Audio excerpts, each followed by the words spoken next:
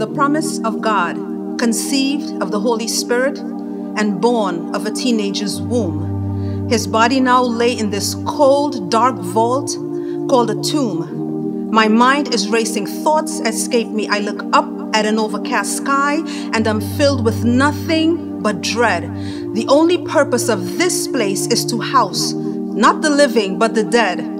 Fear plagues my mind. I can't seem to take it all in. Jesus, lover of my soul, my savior, my redeemer, my friend. Just yesterday I walked and I talked with him. Now he lays there dead? I refuse to accept it. No, not him. But he hung his head and died upon that cross. I believe love won that day for the broken, for the sinner, and for the lost. Why, God, why? There was so much more that needed to be done. Nevertheless, it is not my will but yours. Born of the Spirit was he was my God, but your Son. As the thunder rolled and the veil from the top to the bottom was ripped into two, my heart sank. I just knew. Was it the beginning of the end? No, it was payment for mankind's sin. Sin yet to be committed by a generation yet to be born and a people yet to know this man who was born just to die. Why? Oh, I know. It was love that hung on that tree. It was love with arms stretched out wide for you and for me.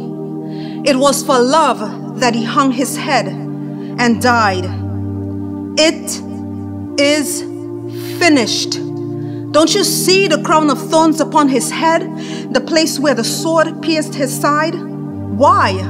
I remember you're a holy, righteous God, and no sin can dwell in your presence. So he took upon himself my sin, my guilt, and my shame.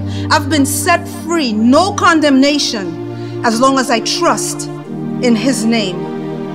Now his body lays in this dark, empty space. If I could just see him one more time, to behold his glory and to look upon his face.